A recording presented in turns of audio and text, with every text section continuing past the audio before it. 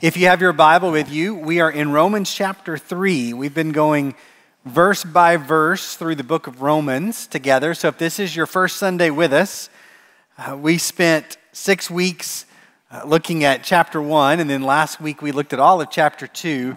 And really, all of this has been around these verses, these are our memory verses for this first section, and we will be here next week. So we've been building to this. Would you say it with me? Romans 3, 22 through 24. This righteousness is given through faith in Jesus Christ to all who believe. There is no difference between Jew and Gentile, for all have sinned and fall short of the glory of God, and all are justified freely by His grace through the redemption that came by Christ Jesus. That is the good news. The good news is this free justification by grace. But in order for us to get there, Paul has been really camping out back in verse 23, right?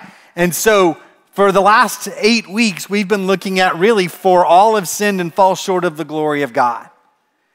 And we started with what sin looks like, and last week we looked at this idea of for all.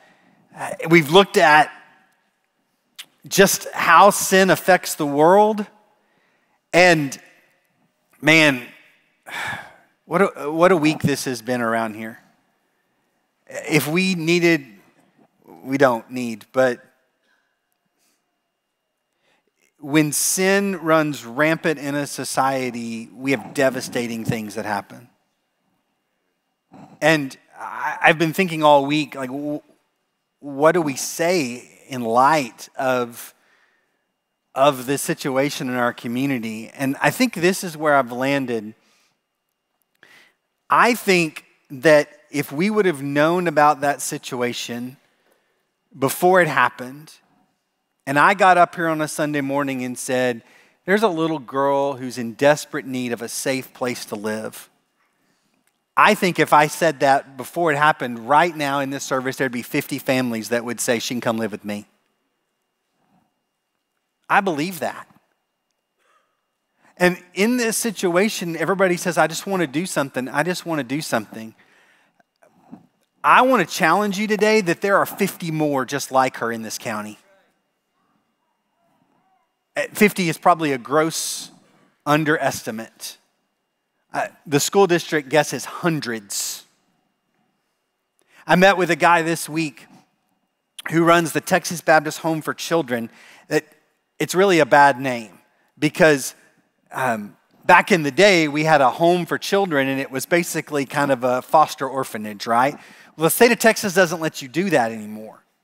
And so really, the Texas Baptist Home for Children, their goal is to find foster families for these children because they can't put them all in one place anymore because of the rules. And so he and I had breakfast at Pit Row on Tuesday, and we talked about Polk County, and the last statistic was that in Polk County alone, there were 24 kids in need of foster placement. And there was one that was placed in Polk County because that was all that's available. 23 kids are sent, they've been sent all over the state. Those are just the ones that have been placed. He told me, and you're not going to believe this, and I don't believe it either. He said that right now there's such a shortage of homes for kids that the state is not pulling kids for what is called general abuse or general sexual abuse. That the only way a kid gets pulled out of a house is if the abuse is beyond general. And my question to him was the same one he had back to me. What does that even mean? Guys, I don't have an answer this morning. I don't. But I think it's time we start asking the question, what is the Church of Jesus Christ going to do in this county? And last week, I referenced a Barna study that said only 15% of non-believers had ever met a Christian that seemed any different than them. If we're going to change that number, I think it starts here. And you're going to hear me over the next few weeks, and especially after Easter, we're going to talk about what does this look like? I don't even know. But if we really want to do something, let's do something. Let's do something. So would you join me in praying that God will show us what that next step is and how we're each going to be involved in it?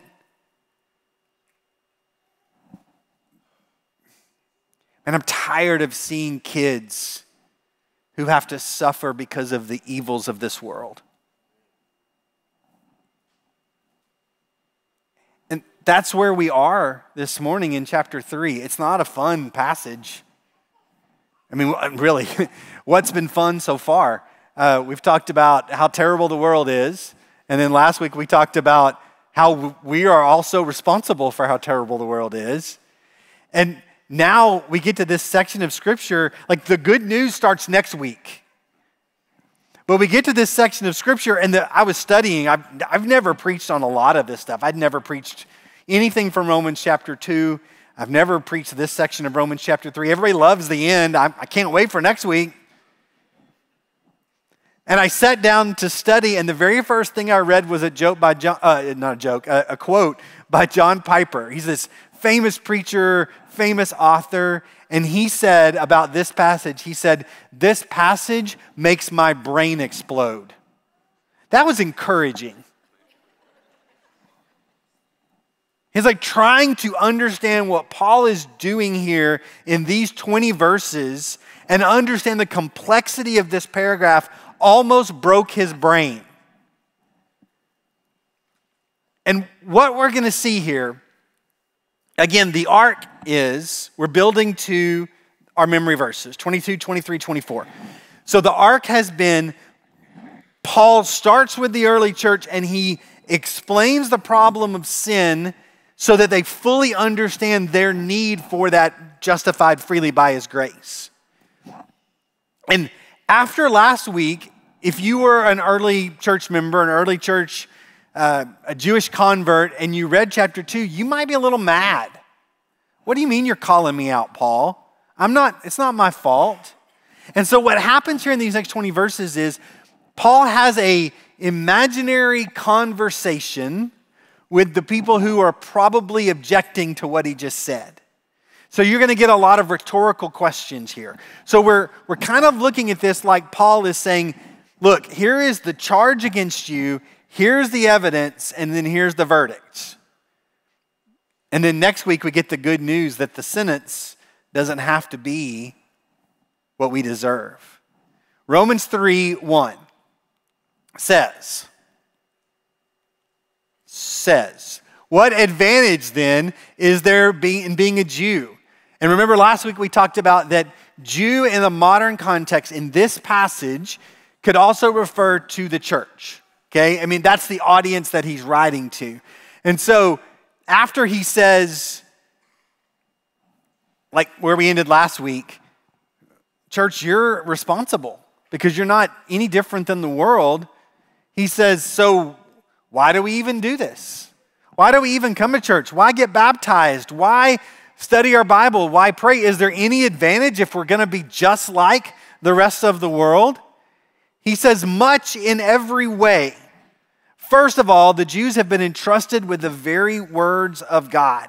So he says, yeah, there is an advantage to being a part of this because we've been given God's word. We have a direct connection to the absolute truth of God's word, which encourages us individually. It reveals the nature of God. It helps us understand our need. It is a light in the darkness. And he says from the beginning of time, God reached out to his people through his word. And so the advantage we have then is that we can know the heart of God. And by understanding God's heart, we can begin to understand our own.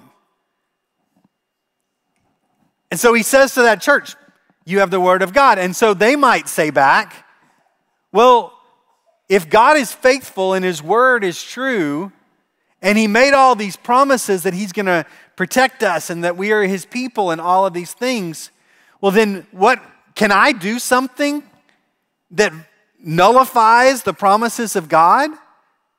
Because again, this is a primarily Jewish audience, and they had been studying from when they were little bitty the stories of Abraham and Isaac and Jacob and Joseph, and they had heard, you are a chosen people. You're a chosen people. And so their response might be, well, look, let's put it in modern terms. I grew up in church. I've been a part of this my whole life. You're telling me that what I have done nullifies God's promise? I was visiting with someone this week, and we were talking about just some hard things in life. And, you know, there's so much that we read in the Bible, and we're like, but it says this, and then this happens. But it says this, and then this happens. It's the same question. Are we so sinful that God isn't true to his promise? Will our unfaithfulness nullify God's faithfulness? Well, we need to remember that when God makes a promise in the Old Testament, he doesn't make it to a person, he makes it to a people. And that's through Abraham. But that promise here, he says, seek the Lord where it may be found, call on him while he is near. Let the wicked forsake their ways and the unrighteous their thoughts. Let them turn to the Lord, and he will have mercy on them, and to our God, for he will freely pardon. That was a promise to a people group. And sometimes we think, well, I can get in the way of what God is doing. By no means. Verse 4. My clicker is being sluggish. Not at all. Let God be true and every human being a liar. He said, can I get in the way of God's promise? Not at all. Of course not. Because it's written that you may be proved right when you speak, you, God, and prevail when you judge. Now, he's going to quote a lot of Old Testament here. But he's quoting David in Psalm 51, who was confessing his sin before God. And basically what he's saying is, look, no matter what I do, you're right. There is nothing that I can do, even in my sinfulness, that changes that you are right in your verdict and you are justified when you judge. Verse 5. Verse 5. But if our unrighteousness brings out God's righteousness more clearly, what shall we say? That God is unjust and bringing his wrath on us? And he says, I'm using a human argument. So basically, he's trying to overcome their objections here, right? So it's like, well, can I nullify God's promise? Well, of course not. But does that mean that God isn't just? Because if my wickedness makes God look better, then why am I being punished for making him look good? His holiness is perfect, and my sinfulness shows God's goodness. So why would he punish me for that? Certainly not. We get several responses to his questions here. That one really should be translated, foolishness. Foolishness. If that were so, how could God judge the world? We learn, some would argue, if my falsehood enhances God's truthfulness and so increases his glory, why am I still condemned as a sinner? If all I'm doing is showing how good God is, then why does he have a problem with it?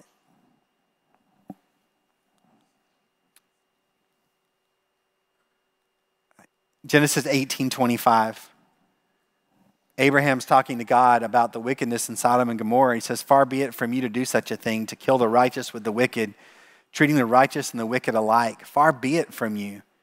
Will not the judge of all earth do right? Psalm 9:8. He rules the world in righteousness, judges the people with equity. Verse 8. Why not say, this is the conclusion of the foolish argument. Why not say, as some slanderously claim that we say, let us do evil that good may result. Their condemnation is just. What shall we conclude then? So this idea here is basically, and we're going to really dig into this later in Romans because this was a big deal in the early church. Basically, people were saying, well, I should just keep on sinning because the more I sin, the more God forgives. And the more God forgives, the better he is. and the more people see how good he is. And so really, my sin just helps the process. It's amazing what mental gymnastics we will go through to justify just wanting to do what we want to do. And so Paul is basically like, I know you're mental gymnastics. Let me just tell you what you're thinking. You're thinking, well, my sin just makes God better. Absolutely not. By no means. And then we get to verse 9. What shall we conclude then? Do we have any advantage? Not at all. Now, this is where, when you're reading it, you can start going, okay, this is where your brain breaks. Because verse 1, he says, do we have any advantage? Of course we do. And then we get to verse 9, he says, do we have any advantage? Not at all. So which one is it? Do we have an advantage or not? I'm doing a Bible in a year. I don't normally do it, but I'm doing it, just felt led to. And sometimes I get to sections that are my day and I'm reading it and I'm like, I have no idea what this means. And why is this even here? Right? Like I'm reading Job right now because it's in my Bible in a year. And I have to like hold my hands like this to focus on the screen so I don't get distracted and start thinking about baseball. Because I'm like, what does this even mean? And so we can. This is so beautiful what he's writing here, and it leads to some of the most inspiring words in all of Scripture. And he's not contradicting himself. What he's saying is, shall we conclude that we somehow have an advantage that makes us exempt from God's wrath? Not at all. By no means. For we have already made the charge that Jews and Gentiles alike are under the power of sin. So this is kind of where he summarizes the argument before he gives the good news. This is the indictment. Paul says, in the first 3 chapters to this point, I am making the charge that all of us alike are under the power of sin. When we define what sin is, usually we say it's missing the mark. It's missing the mark of God's holiness. And that is truthful. It's a really good, simple explanation. But it is so easy to speak Christianese and be like, oh, I'm just missing the mark, right? Like if I were shooting an arrow at a bullseye and I didn't hit the bullseye, but let's say I got an 8 instead. Oh, I missed the mark. I mean, that's close, but I missed the mark.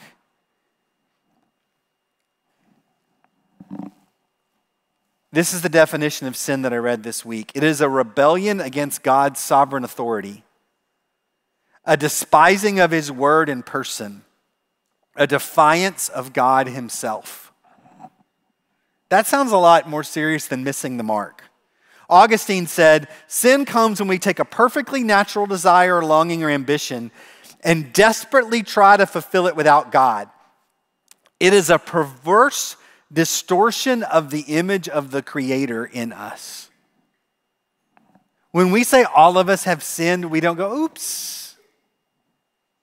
It is a challenge to God's rebellion against God's sovereign authority. That's the charge against us. And then he gets to verse 10. And verse 10 is one of those sections of Scripture that we don't have all the information for, because the original audience would know that he was quoting the Old Testament, and so they would know all the stuff that comes around it, okay? So what I want to do this morning is I want to read it, and we're going to go back, and I'm going to show you where it comes from in the Old Testament. This passage, this little section of Scripture has been called by theologians 14 horrible things about us all. Isn't that great? I have yet to find someone with a t-shirt or a coffee mug with these verses on them. Right? Nobody's like, guess what I memorized this week? 14 horrible things about us all. But they're truthful. Verse 10. As it is written, there is no one righteous, not even one. There is no one who understands. There is no one who seeks God. All have turned away and they've become together worthless. There is no one who does good, not even one. Their throats are open graves. Their tongues practice deceit. The poison of vipers is on their lips. Their mouth is full of cursing and bitterness. Their feet are swift to shed blood. Ruin and misery mark their ways, and the way of peace they do not know. There is no fear of God before their eyes. So when the original reader was reading verse 10, 11, and 12, no one righteous, not even one, no one who seeks God, all have turned away, they would have remembered that this came from Psalm 14.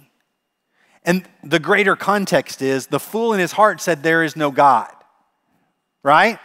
So he's quoting snippets of things that they would have understood the greater context. So when he says, all of us are under the power of sin, he jumps to this idea of the fool in his heart says there is no God, the rebellion against God. And they're corrupt, their deeds are vile, there is no one who does good.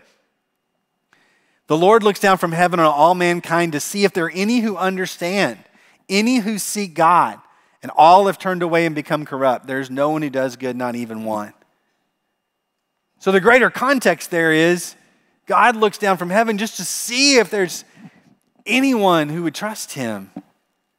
Verse 13. That comes from Psalm 5:9 and Psalm 140. 5:9 says, not a word from their mouth can be trusted. Psalm 140 says their tongues are as sharp as serpents and the poison of viper is on their lips. Verse 14.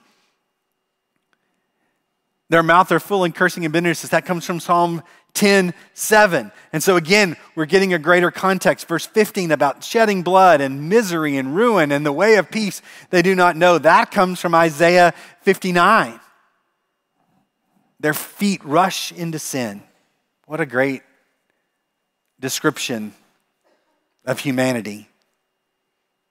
The way of peace they do not know. There's no justice in their paths. They have turned them into crooked roads. No one who walks along them will know peace. And verse 18 comes from Psalm 36, a message from God in my heart concerning the sinfulness of the wicked. So he says, the indictment is we rebel against God.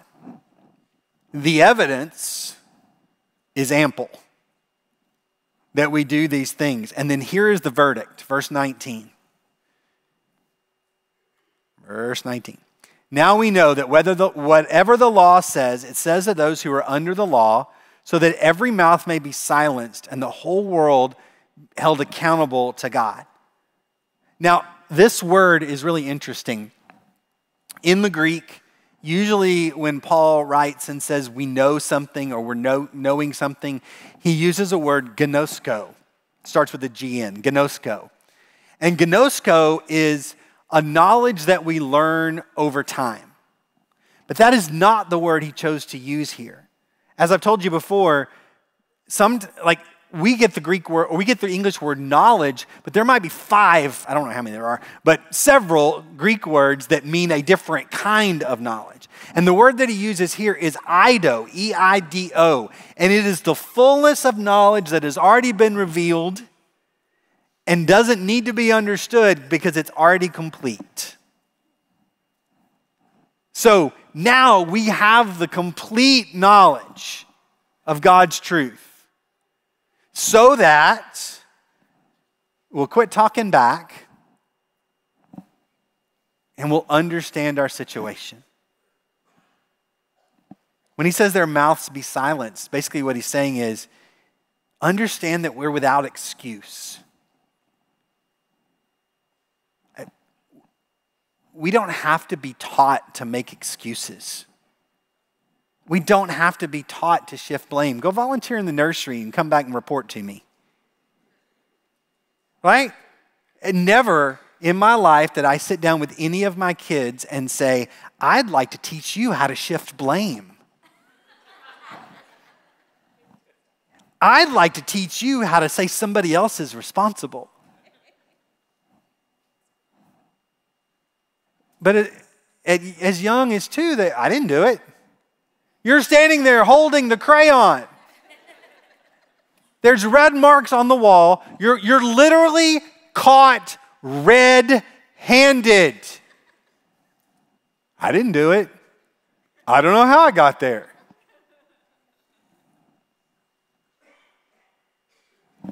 It doesn't go away. I got a junior high boy right now. You won't ever find a creature that never does anything wrong. It's a junior high boy.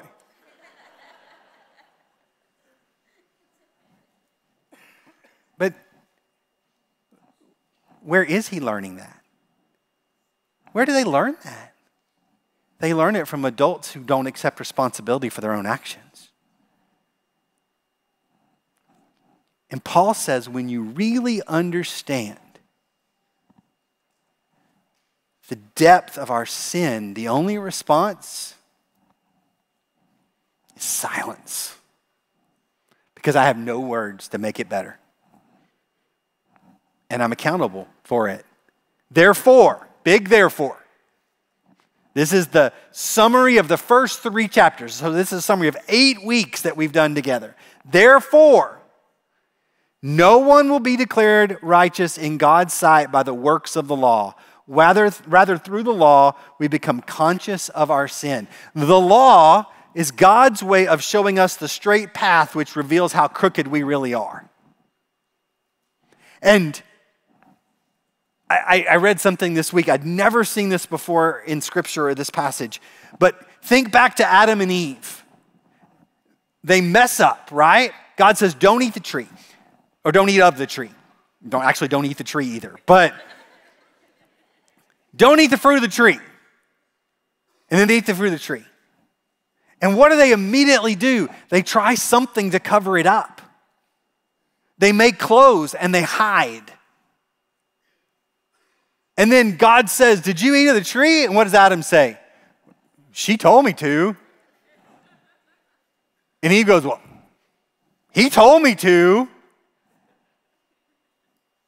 Works and excuses have been the response of sin from the beginning of man. I'd never, ever seen that before. From the very beginning of sin, we've tried to cover our tracks and work our way out of it.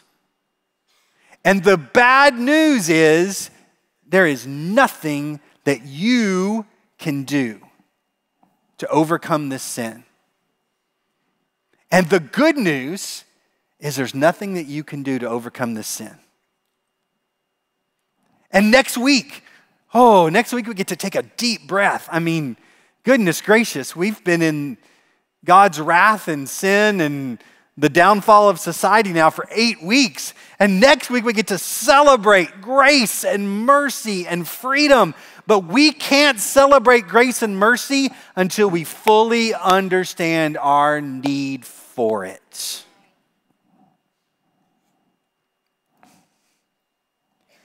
If this is where the story ends, we've been accused, the evidence has been presented, and we stand convicted. The only thing left is the sentencing. And that's where the good news comes in. Isn't it fun? Like when we go verse by verse through a book of the Bible, some weeks we leave going, oh. But boy, next week's coming. So your takeaway from all of this, besides that Paul likes to have hypothetical arguments with nobody.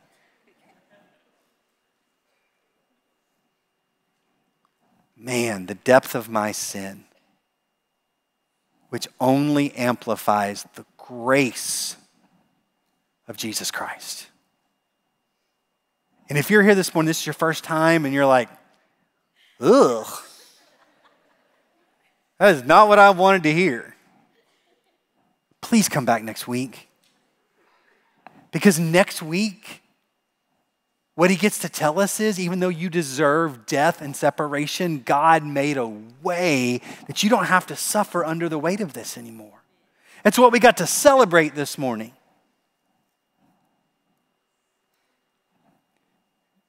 next week is the best news ever. But to really understand how good it is, we got to understand how bad the situation is.